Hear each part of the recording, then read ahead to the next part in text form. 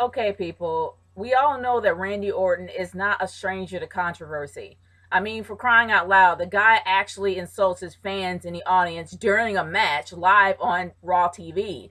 But don't you think that this may be going too far, or is he keeping it kayfabe and don't know how to switch it off? I'm talking about the news that I actually found on Twitter about him insulting one of his Latino fans, calling her the Latino Miss Piggy, and actually posting it on Twitter. That's low even for him.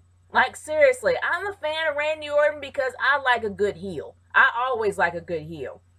And Randy Orton is the heel of all heels. He's really good at what he does.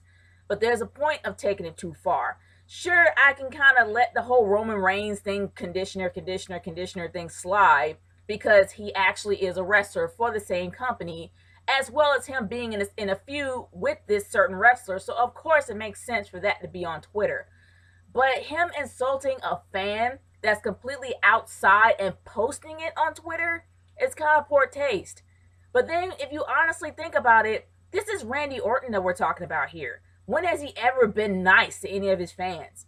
And should we really be surprised that he acts this way towards his fans? Or should we not be? That's the question that I want to discuss with you guys today, and I want to hear your personal thoughts on this.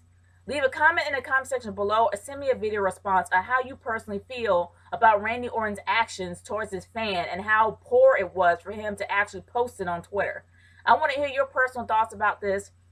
And honestly, it doesn't make me not less of a fan of Randy Orton as a heel, but as a person, the guy is pretty low. This is Nature Girl 30 signing off. Peace out, y'all. Later.